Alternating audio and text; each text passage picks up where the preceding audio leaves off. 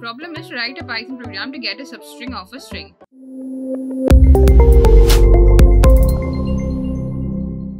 Hello everyone, a very warm welcome to WsCube Tech. My name is Ayushi Jain. In this video, we will learn how to write a program that will allow us to obtain a substring of a string. Now guys, what is a string? A string is everything that is closed inside the double quotations in Python. And talking about substring is the part of that string that you extract from a major string. For example,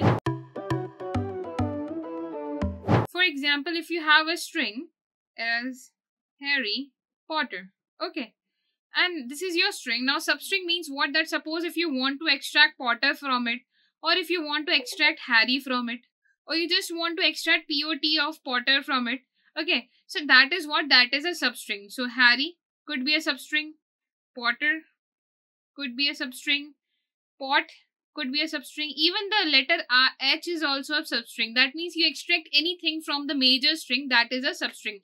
Anything that is a part of a string is called as a substring over here. Now how to extract it? To extract it we use indexing. Now let's understand how does indexing work. Suppose if you have written Harry and Potter in this way, like you have written it in the format of a string, but I'm just writing it a little bit bigger so that you're able to understand.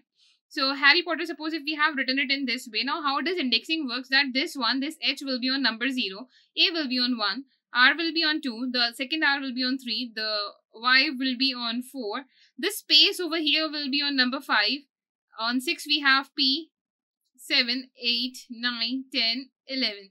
That means in total if you will count, there are how many elements? There are 5 plus 6, that is 11 elements and a space. Right, that is 12 elements. But here we have 0 to 11 because it starts from 0. That's why 12 elements are counted in this way, that it starts from 0. This is how the indexing work. Now what you can do is, you can to obtain a substring over here, you can simply write the name of the string, that is string, open a square bracket, and you can write the starting value. So three things are required to obtain a substring, that is the starting value, the ending value. So step is not mandatory over here. Step is only mandatory when you want to give a step, like if you want to write H, then R, then Y, then P, then T, then E, and then R. Suppose if you want to give a space of 2 letters in between, suppose if you want to give a space of 3 letters in between, in that case step is used. And suppose if you don't want to give any space, then in that case we can completely skip the step over here. Okay, so talking about the starting value and the ending value, suppose I want to obtain Harry Potter over here. That means I just want to write Harry from Harry Potter. So for that, what I'll be doing, H is on number 0, that means the starting value is 0. I'll put a colon and 0, 1, 2, 3, 4. That means Y is on number 4. So I won't be writing 4, but I will be writing 4 plus 1, that is 5.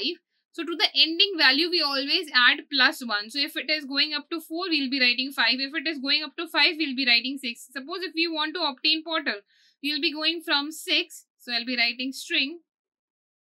This method over here where I am obtaining this substring is called as slicing. So this, again, I'll be writing string, and the starting value over here would be 6.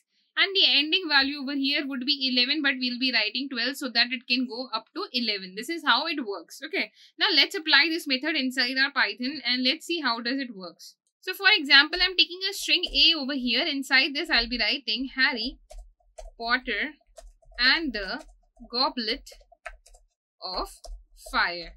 Okay, once I have done this, suppose I want to only obtain Harry over here. For that, what I'll be doing, I'll be writing print Harry from Harry. H starts from number 0. So A, and in the square bracket, I'll be writing number 0. That is my starting value. And 0, 1, 2, 3, 4. That means I'll be writing 5 because in the ending value, to the ending value, we add plus 1. So 4 plus 1 would be 5. And let's run and see what we will obtain. Let's first comment this. So let me just comment this. And first of all, let's just print A. So if I print A, that means our string, it would give me. So if I print A, that means our string. So in that case, it would give me Harry Potter and the Goblet of Fire. But only I want to obtain Harry. For that, I'll just do one thing, that I'll remove the comment from here. As soon as I'll remove the comment and run it, so you can now see that in our second part of the code, we have received the word Harry over here. Right. Similarly, if you want to add Potter also to it, so what we'll be doing, Harry is on number 5. That means the space is on number 5, then 6, 7, 8, 9, 10, 11 and 12. So I'll be writing 12 over here. It goes up to this space because we write 11 plus 1. If we would have written 11, we would have got it till E only. But because we want it up to R, so that's why we'll be writing 12. And as soon as I run it, I'll get whole Harry Potter. Now, not just from the starting of this string, but from the between of the string. That means from the middle of the string also you can extract a substring. How it can be done? Let's have a look. So we know that R is on number 11 and space is on number 12. Then the 13 would be A. So let's just obtain end over here.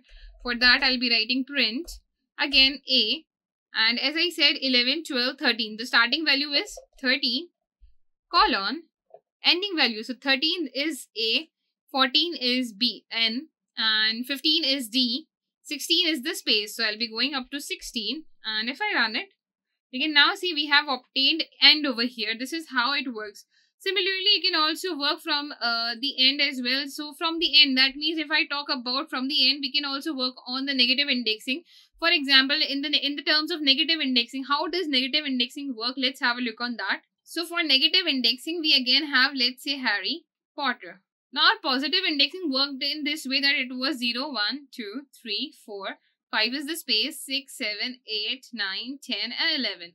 Now how does negative indexing work? That if you have a huge string and you want to obtain maybe last word. So in that case, you're not going to count all the way towards the end, right? So what you can do in that case, the last element over here is also called as -1.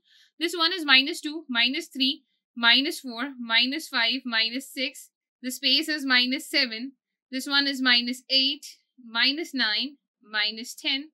-11 and -12. This is how this goes. And if I want to obtain Potter, for that I'll be writing the starting value as -6 and the ending value as up to 0. Okay, so let's apply this method in our program as well. So suppose if I want to only obtain fire, in that case -1, -2, -3, -4. So -4 over here we'll be writing, and I'll be writing print A. Starting value would be -4. And ending value, suppose if we are going all the way towards the end, then we don't need to also define the ending value. We can just leave a colon. And if I run it, it would give me fire. So this is how this works. So I hope guys that the concept of obtaining a substring from a string is clear to you. All we need to do is do the slicing with the help of our indexing. And I hope you guys have no doubts in the questions. The link of this code is available in the description. And for more such interesting programs, stay connected guys. Thank you.